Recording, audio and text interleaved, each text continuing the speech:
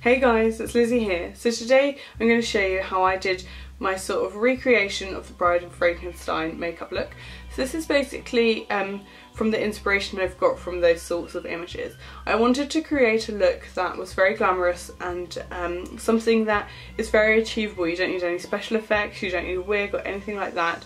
It's basically a lovely dark green smoky eye, really bold lip. You could have any colour, black, red, nude, and then some of the stitching drawn on.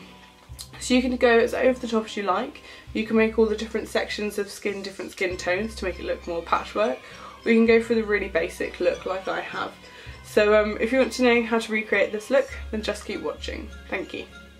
So the first thing I'm going to do is prime my skin, and for that I'm going to use Bare Minerals Prime Time and Fair. Now for my foundation I want a really pale full coverage base. So I'm going to be using Kat Von D's Lock It Tattoo foundation in shade 42, which is her palest shade, and then also the Lightening drops from the Body Shop. Now as always I'm going to dot that around my skin and then buff it in. I'm not going to set that yet because I am going to be leaning on my face to do winged eyeliner, and then I'm potentially using products that have a fair amount of fallout, so I want to know that I can buff that away afterwards. So I'm going to move on to the eyes, and for that I'm going to use all these lovely green shades from the Garden of Eden palette by Sleek. My ones are sort of quite damaged and broken, but this palette's still available, it's not limited edition, and it's basically got every shade that we're going to need and a matte brown for helping to blend out the crease. I'm going to prime my eyes with a little bit of Urban Decay's Primer Potion. So for setting that in place I'm going to use my white powder from Stargazer. Now I'm mainly going to focus on setting just underneath the brow to the crease, keeping the majority of the eyelid quite tacky so that the green colours really stick on. If your skin's a lot darker and you've gone for a paler foundation, that white powder still might be a bit too pale, like you might suddenly have really white eyes in comparison to your skin, whereas for me it's not that much lighter. So what I'd suggest then is using a translucent powder or a slightly darker shade. Firstly I'm going to take a tiny bit of that dark matte brown from the palette and run that through the crease. If you have darker skin you can use a heavy hand, or use a darker colour if needs be. So green won't naturally blend into a skin tone, whereas brown is a lot warmer and would blend into all skin tones a lot better, which is why we're using it as our transition shade. So I'm ignoring under the eyes at the moment because I think there might be a bit of fallout, so there's no concealer or anything under there, just a thin layer of foundation. I'm going to take that same colour and now sort of bring it down to the lash line. So we're really filling in this outer V shape. I've already done this eye makeup on a different day just to sort of practice, and I used greens from about 4 different palettes, and then I found the Garden of Eden palette today and realised actually all the shades are in there, so it is a lot more achievable now. You know, that palette's only about £8, so if you wanted to create this look you can, and then it also comes with nice golds and browns for sort of everyday looks as well. Okay, there we go. I have pink glitter everywhere on my face, it just won't come off. I will tell you why later in a different video, but I'll link that at the side and in the down bar for you. It's all very exciting, good news. Now I'm going to take a flat eyeshadow brush and the pale green and just put that on the inner corner. And we're taking this about 1/3 along. What we want to do is start with the lightest green and work to the darker one on the outer corner. Because this is quite light, I just then use the same brush and just blend out the edges. Now over the top of that I'm going to take the shimmery palest green next to it and pat that over the top. Now because we have that light green base, it means that this will be even more opaque. Obviously you don't have to use both shades of green, but whilst they're there and they're in the same palette, you might as well. And actually that light green and the darkest green are the only 2 mattes, so the middle shade would have had to have been a shimmer, and I think then it would look a bit weird, so we might as well just do the whole thing shimmery. So far we've used these 2 shades. Now I'm going to take this one for right in the middle of the eye and then deepen it with this dark green. So actually I'm going to take this colour all the way across to where we did the brown. This is the darkest shimmery one. Because we've already done our base, what you want to do is make sure you're always tapping off the brush before you apply it to your face. And another thing is, if it's a flat eyeshadow brush, just apply the product to one side. then the stuff on the side that's not touching the skin, so on the outside of the brush, won't fall down. Now what you want to do is blend those two greens together a bit better. So just press in between the two colours, lightly brushing the two shades together. So now it's just a bit more smooth. Next I'm going to take that dark matte green on a really small pencil brush and just put that on the outer corner.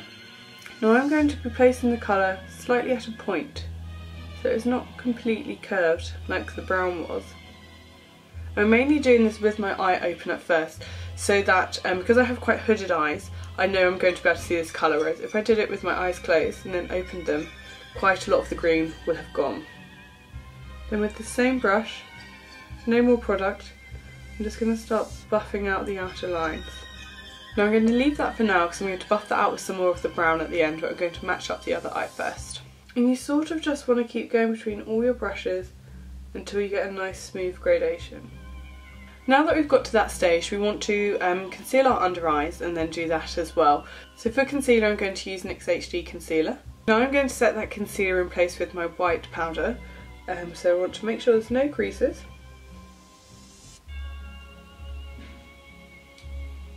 And then brush a thin layer of that underneath the eye.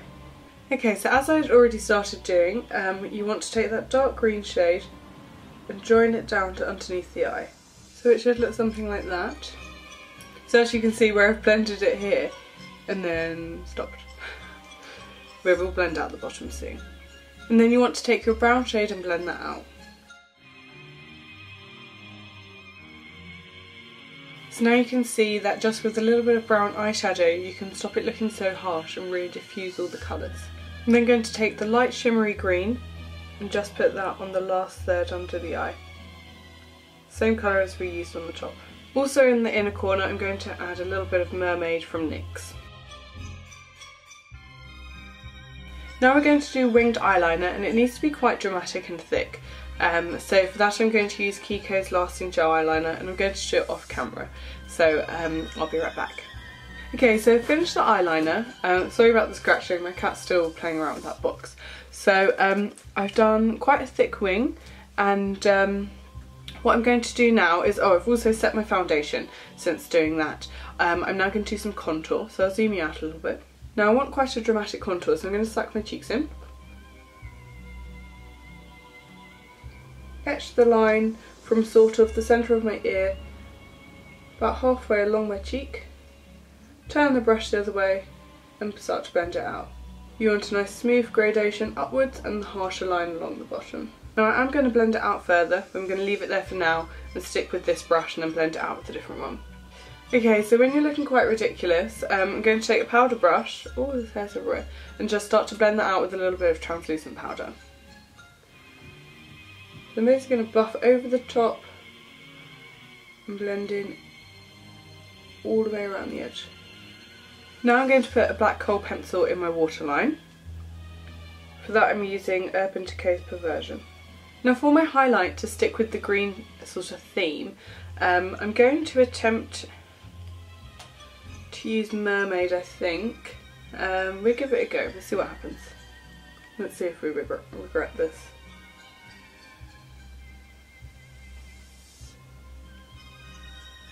Okay, it's all good. It's fine, I don't know why I was worried. And it's nice because in here is that same shade and they sort of balance each other out.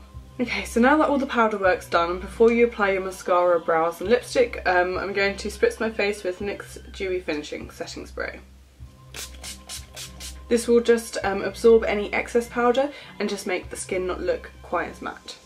Next I'm going to apply my mascara off camera, and for that I'm going to use High and Mighty by H&M, and then I'm also going to apply a set of false lashes. And for that I'm just going to take these sort of nice fluffy ones. They look a bit like the Demi-Whispies from Ardell, but they're significantly cheaper off eBay.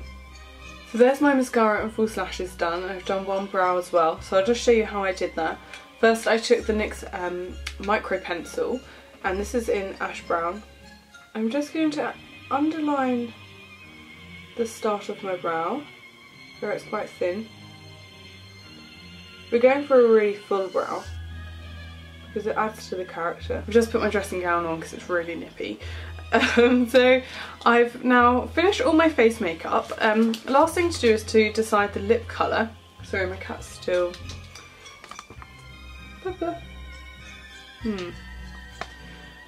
So... Oh, I don't know if to go for red, which is quite common with Bride of Frankenstein look when I was doing research, but red and green together reminds me of Christmas. And so I'm not so keen on that. But I mean, feel free to use red, or I could use green. I quite like green and green. Sorry, I'm looking in the viewfinder to see what I look like. And I've not used this in a tutorial. And it's a lovely colour. It's Jupiter by Pretty Zombie Cosmetics. So that could work.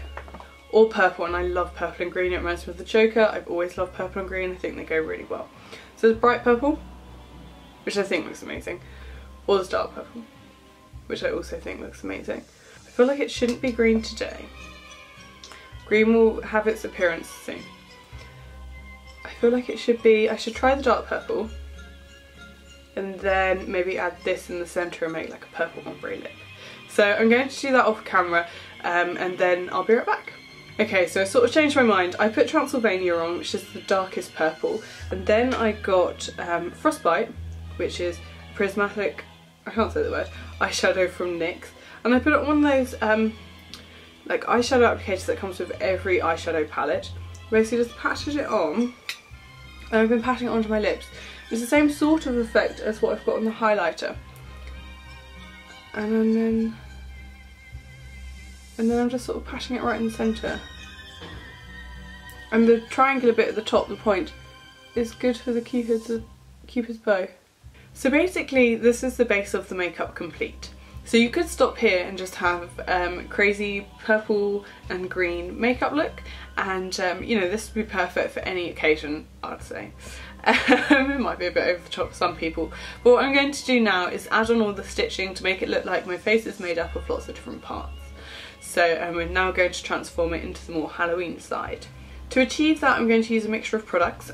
Firstly, I've got 2 liquid eyeliners from Kat Von D. I've got the tattoo eyeliner in Trooper, which is a nice thin applicator, and it gets a really nice precise swift line because it's a brush, not felt tip, so it's you know, you can create nice flicks with it. And then I've also got a thicker one. It's the one in Poetica, which I'll show you the difference. Poetica's the thickest one from Kat Von D. So Poetica's on the top. I've then got, it's really battered, these 3 red eyeshadows from the Body Shop. Now they definitely don't do these anymore. This is most probably the first eyeshadow palette I ever received, and it's from my cousin, and I love it. She did my makeup with it that day and then said I could keep it, and it was I think the first makeup product I ever had. Now I always use it for special effects because there's the 3 different shades of red, and they are not shimmery at all, they're completely matte. And I think they're great. So yeah, it's really grubby, it's really old and it's really gross, but I spray it with anti-bac spray all the time. It doesn't smell bad, it's not a weird consistency, so it's absolutely fine. I've then got and then 2 makeup brushes at the moment, but I might try a few others, we'll see. I'm going to take the dark eyeshadow and the thin angled brush and start drawing on the stitches. So I'm going to start the stitches just along my contour for now.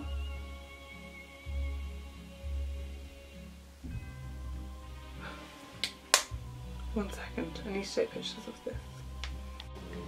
Okay, now back to business. Okay, so I've drawn some lines. I've done it right back into my hair and then all the way around to where I can't see it anymore, so I'm sure it'll be fine once my hair's down. I'm then going to take the smaller fluffy brush and the lightest shade and just go either side of the dark lines. I'll show you what I mean.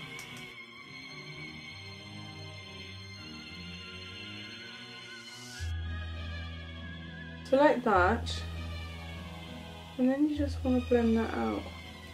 Okay, so you get the idea. I'm going to do all the rest off camera and then I'll come back for the next stage.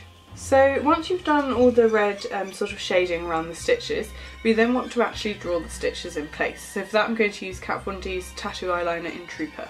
Now the aim is to do a nice swift line. You don't want it to be too jaggedy because it's trying to look like a stitch. So you sort of want to just go for it. They're not all going to look the same. That's absolutely fine. You are trying to be a monster after all.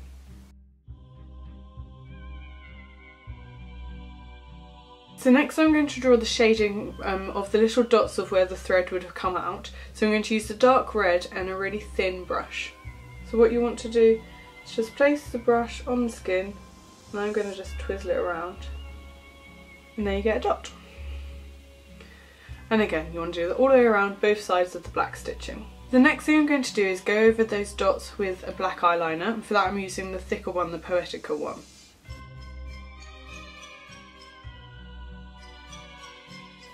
Okay, so it should look something like that. This is a lot of fun. It's quite time consuming and repetitive, but it's very effective. So there we go guys, I've finished the stitches on both sides of my face. So you can take them wherever you like, you know, you can go across here, across the centre of your face, whatever takes your fancy. But I thought I'd keep it quite symmetrical as I'm a little bit OCD. So I hope you found the tutorial helpful, and what you can do with this particular look is pair it with a wig, so you could have the sort of stereotypical black wig with the white lines going up it. Or if you have quite dark hair, you can buy clip-in sections of hair from Claire's Accessories and things like that. So you could get some of them in a light blonde or a white and clip them at the front and sort of blend them into your hair. I do have quite white hair at the front, but I'm terrible at hair and I didn't know how to style it, and I've already bought quite a few wigs for other makeup tutorials and things too.